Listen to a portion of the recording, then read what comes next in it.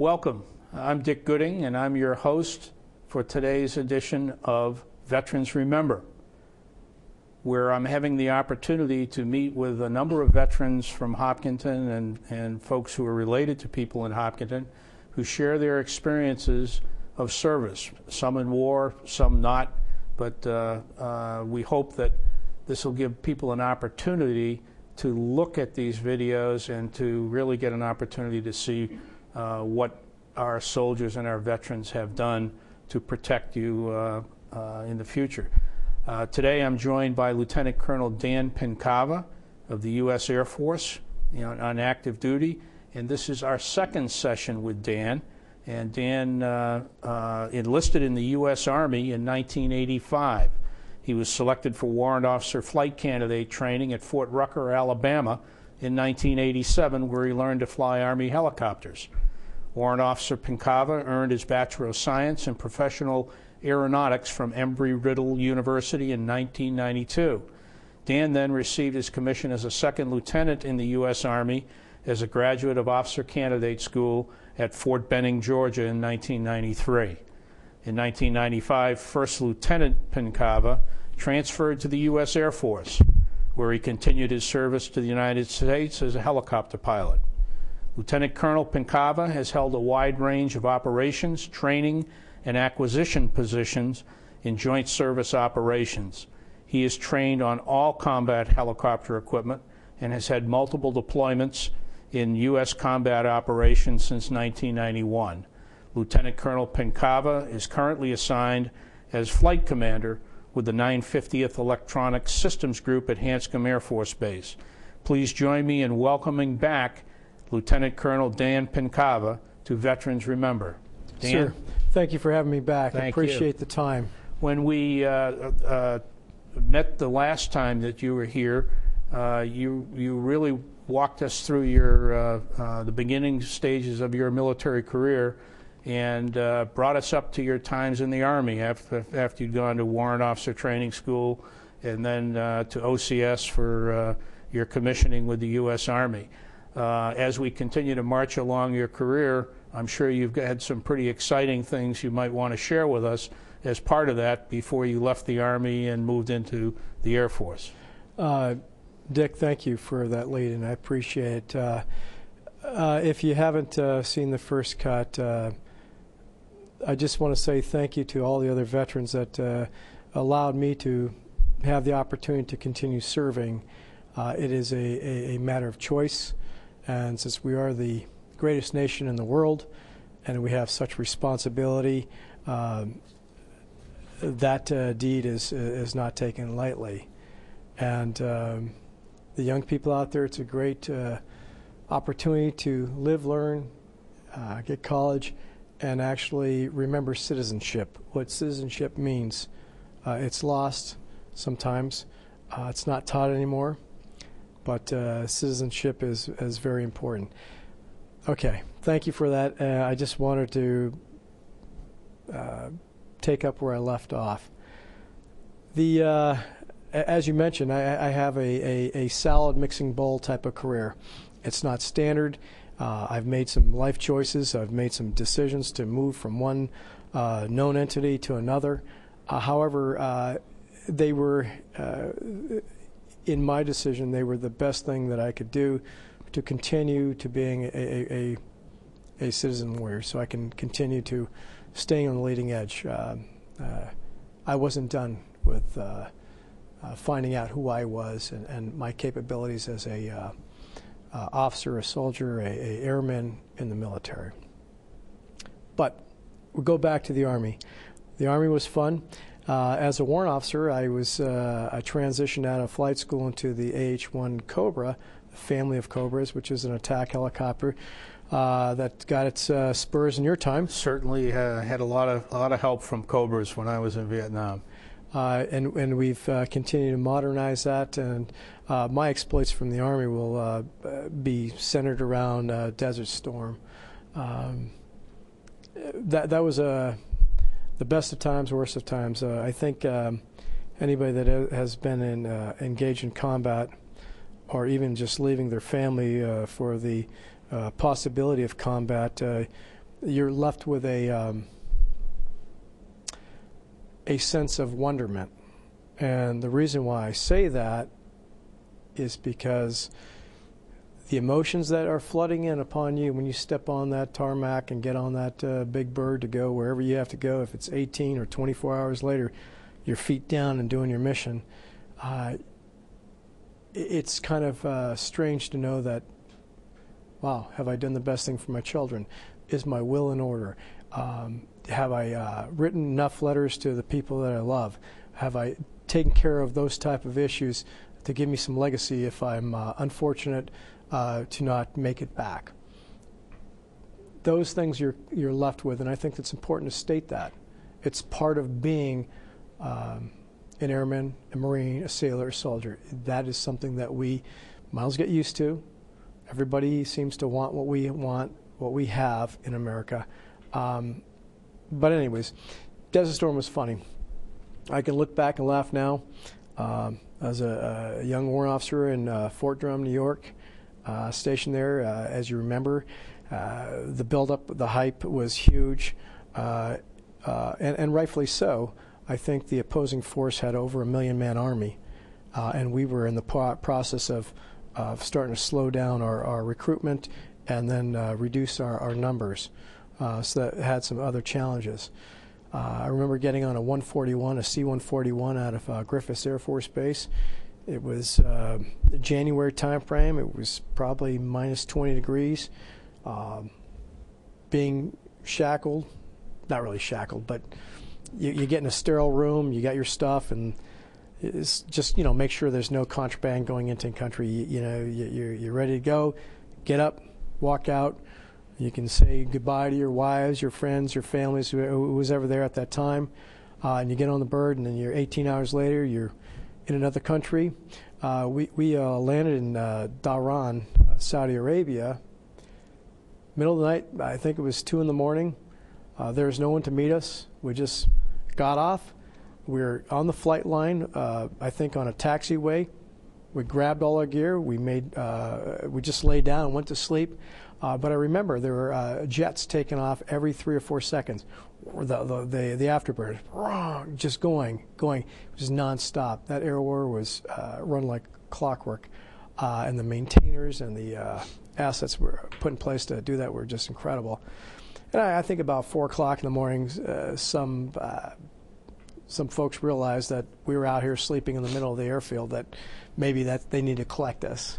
So we then moved off to different camps, and I look back and laugh now, but there were a couple times we got scudded right off the little pre-deployment camp. We got hit with a scud. Pretty exciting. There was a time when we first got there where they put us in a gymnasium. And then, of course, at 2 in the morning, the alarms were going off, and everybody's getting in their gas masks and stuff. And I guess at the time, there were swimmers in the water, which we call them, trying to infiltrate. So there was a protection detail going on, an effort to clear the waterway, which was close to where we were housed. And then next morning, we were bussed out to another location. And eventually we ended up in the desert, just dragging our bags, doing the bag drag. Everybody is known and loved.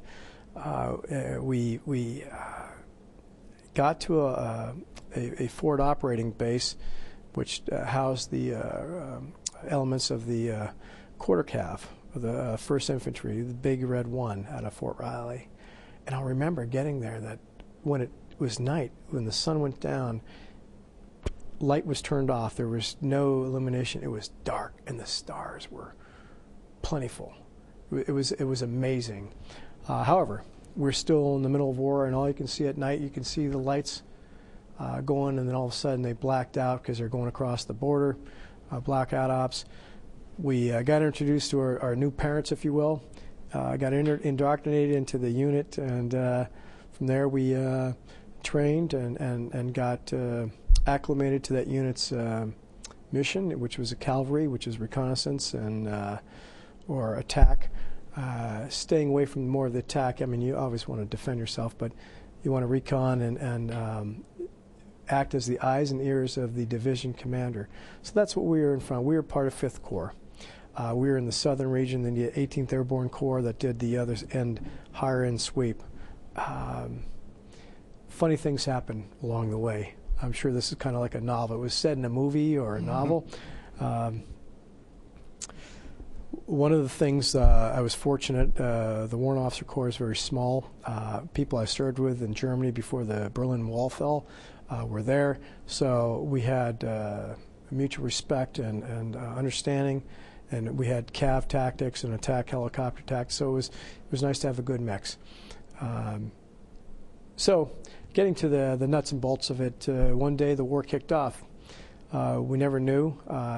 We had an inclination, like they had 5 days before, it was like a complete maintenance stand down. Everybody check your gear out, rock drills, gears, everything was being overlooked, not overlooked, but just reviewed, taking a look at it. You got everything, to nauseam. And then one morning we woke up, it was gray clouds, and I was sitting at this location, and the Army has these MRLSs, which were tracked vehicles with rocket launchers, and they're like the artillery is the king of battle. They're part of that family, and they're to prep the battlefield to send our troops into harm's way. And there was, I imagine, maybe a battalion or a brigade, but these things were just cooking off, going left and right, and their trajectory weren't all like they were all guided. It was very systematic. It was fascinating to watch that this technology could be in place, but it was trying to help us to make sure that we were successful in our mission to liberate Kuwait, and the atrocities that we soon found out were happening after the war. The funny thing about it was exciting. I mean, I remember this private first class. He had his CAV hat on. He was blowing charge. And the Cobras were lifting off and going. Since we weren't original members, we basically had to go second place. The guys, well, they were there longer. They're the unit. Let's let them go, and that's their rights. They've earned that. It was wonderful to see. They came back. They moved so fast, so far, as the history will dictate. It was very, very unnerving.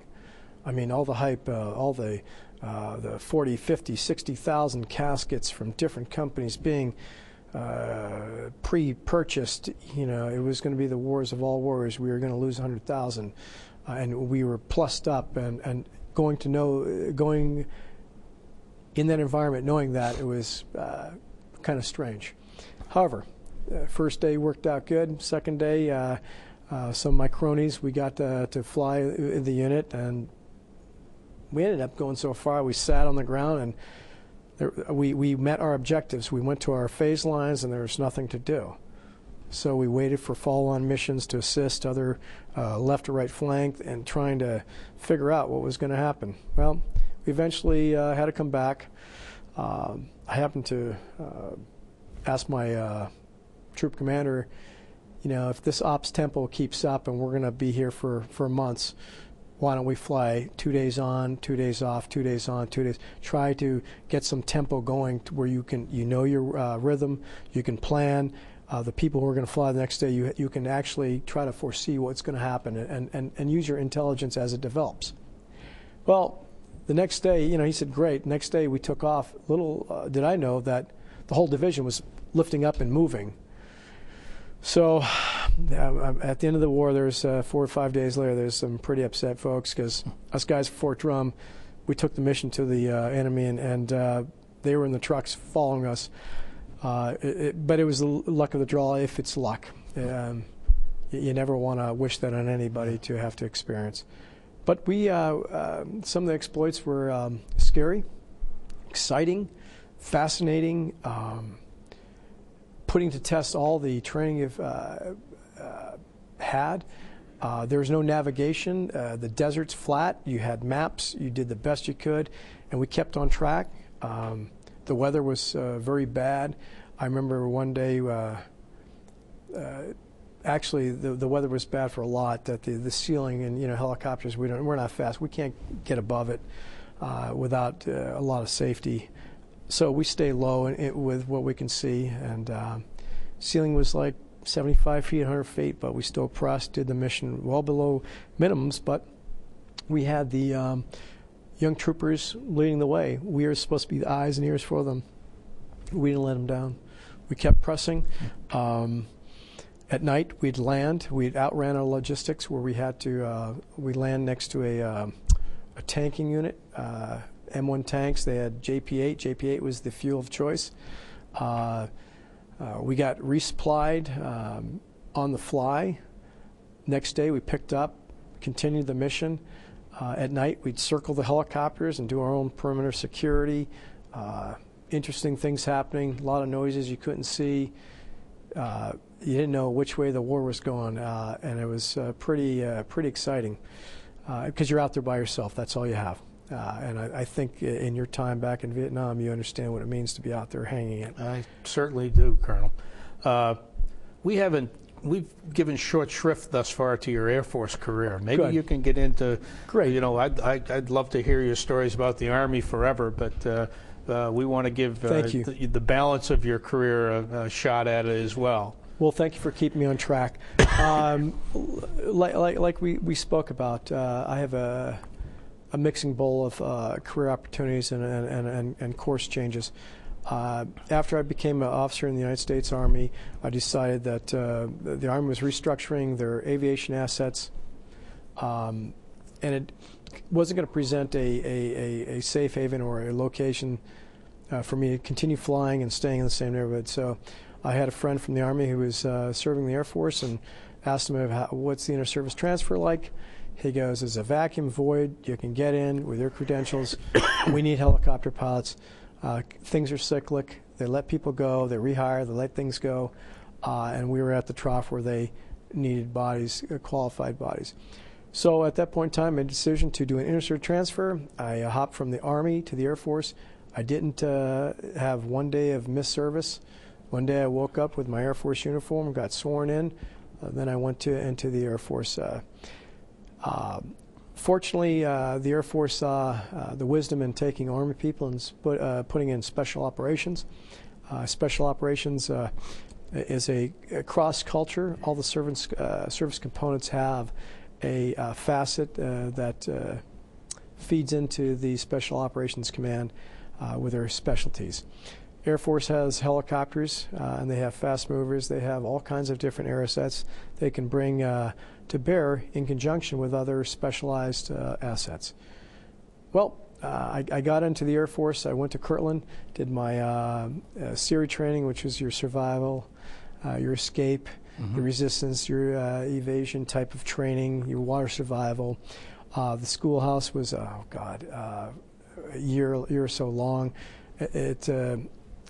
In the career, the 30-plus year career of the Pinkava helicopter, which is the MH-53, there's only 200, maybe 300 pilots in the whole history who've flown this Pinkava. Yes, the helicopter. Yeah. Very small community, very long training to get certified to go out there to learn, if you will. I understand you have a picture of the Pinkava. Yes, let's bring it up. Okay. It's a beach shot.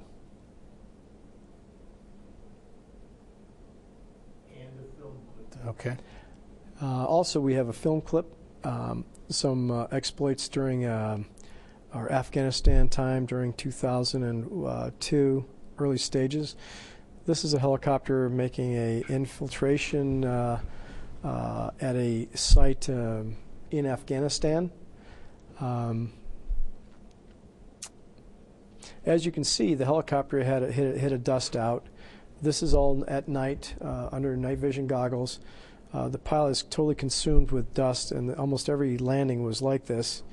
And that big cloud of what looks like smoke is dust. It's talcum powder, light dust, and you cannot see the FLIR.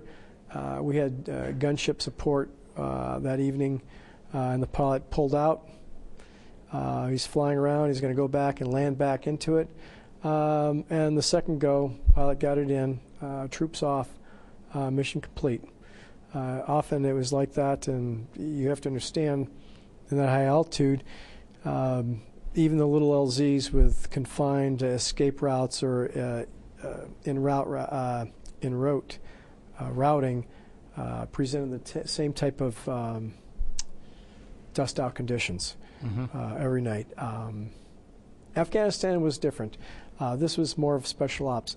Some of the things that we used to do in special ops that we would train for a myriad of different type of mission sets, problem-solving mission sets. And a lot of them were infiltration, exfiltration, where you would bring in troops. You would conduct operations on the battlefield, then you'd turn around when their mission was done, and you'd pick them up while the fight was going on. I also have another clip for this. Here what you have is again, the MH-53 payload coming in on an infill. Under night vision goggles, you're seeing a lot of tracers, rocket fire. On occasion, you'll see AC-130 gunship support shooting a 105 howitzer cannon down at the battlefield.